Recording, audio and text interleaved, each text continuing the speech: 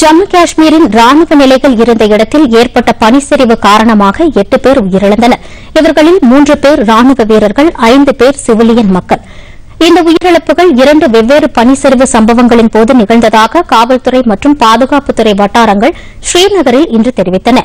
இந்த பனிச்சரிவில் 5 வீரர்கள் சிக்கியிருப்பதாகவும் அந்த வட்டாரங்கள் தெரிவித்தன.